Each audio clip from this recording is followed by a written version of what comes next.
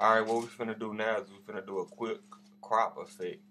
My sequence settings are 1280 by 720.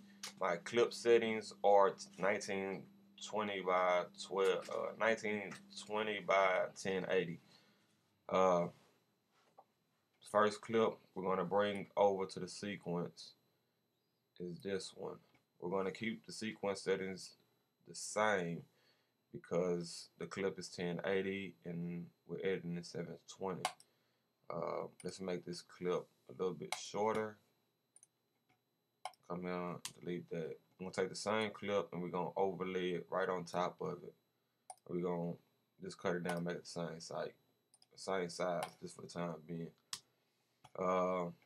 As you can see right here, this clip is actually a little bit bigger than what it should be. So we come right here, right click if you have a mouse, control click if you don't, and we're gonna go to scale the frame size. As we see, it makes it, you know what I'm saying, covers, makes the image a little bit smaller. We can cut the eye off and we can see that this one is zoomed in and this one is not. So we're going to keep it like that. We're going to come over here to the effects, type in crop, and drag this effect over here to the clip that's on video 2. We drop that and we come over here. The percentage for the crop for the top is going to be 20%. Hit enter and it brings it down that much. We're going to do the same thing for the bottom, 20%. Enter, it brings it in that much.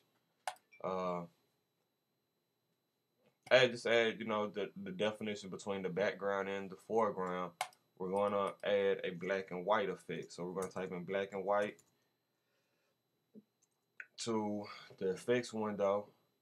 Grab this control and bring this on the video that's on video 1 and drop it right here. As you can see, the background clip has become black and white. If you want to, you can come into the effects control and you can tweak it.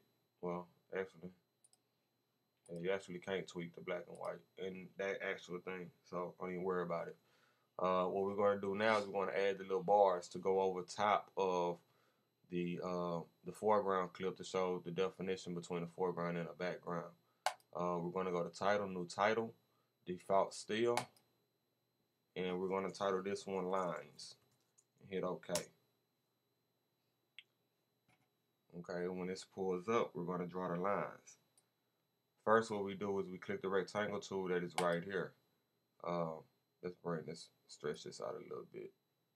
Okay, so what we're going to do is we're going to draw the rectangle line start from the outside of the clip and drag it all the way across to outside of that side. We'll make this a little bit thinner, like so. Once we have that, we come over here to the color and we're going to change it from white to black. Hit OK, and as change it to black. So what we need to do is we need to bring this down a little bit to hide the lines. And then what we do is we right click, command. On mine I have a mouse, so I right click. But if you don't have a mouse, you can control click and it bring up the same window. We hit copy. I know it doesn't look like it made a copy, but it actually did. So what we're going to do now is hit Control V to paste. Now we actually made a duplicate. But we made the duplicate right on top of each other. So all we do is we click this and drag this down, which is our duplicate. We're going to drag it right over this line, as so. Once we have that, we close this. Then we come back over here to our project, and it's actually the last file, which is this one. Drag this on top of both of them, and now we have the line effect. We need to make sure that this clip is the length that we need it to be of the effect, and there we have our line effect. Ready. What's up, Sci-Fi? The most in the. So we can come back and we can add our color correction. Like I'm adding a brighten contrast on top of the first video clip, and we can tweak our colors a little bit. If you want to, you can add the magic bullet or whatever. But know, just to give it a little bit of, you know, color correction, or at the same brightness and contrast to the background clip to make the blacks a little bit stronger. So we bring our brightness down a little bit, bring our contrast up some,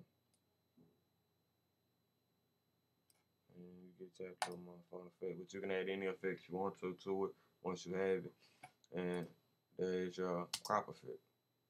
And we're ready. What's up, Sci-Fi? The most in the My shit got a pre-render and shit, but we ain't gonna worry about all that.